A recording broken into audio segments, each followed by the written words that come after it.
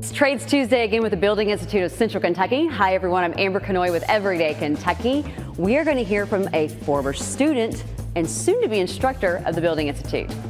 So since the Building Institute, I've basically just been working in the field, gaining experience through that.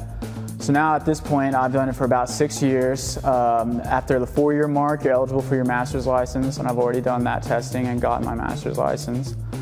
So I feel like I'm pretty well versed in install and service, so now I'm looking to get into sales. I feel like the Building Institute, the best way it prepared me for the field was within the lab, kind of give me some hands-on experience with that.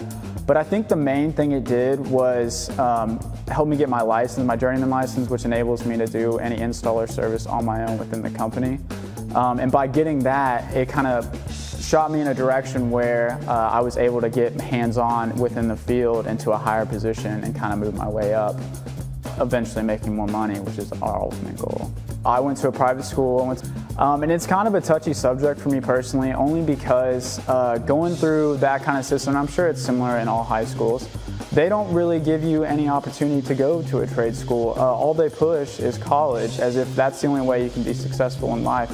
And I think that's not only a lie to you're telling the younger generation, but you're misleading them in a way that they're going to feel like a failure if they don't do that. College is a good option for some people, and I think there are better options for some other people. Part of signing up for the school here, a part of that is getting you a job, maybe not immediately, but soon after you start the school. And the big reason for that is not only to get your on-job training so you can get your license, but with the school being as inexpensive as it is, it helps you pay off school while you're in school. And most companies that partner with the Home Builder Association will actually pay up to half of your tuition. I'm going to be an instructor. I got a little practice earlier this week as a substitute. It's pretty fun. I actually, after the first one I did, I woke up the next morning just really excited, even though, you know, I work all day and then I have to teach from 6 to 9, which, yeah, it can be a little tiring, but I was super excited. It's just fun to hang out with a group of guys and talk about something you love doing, and I was just really excited.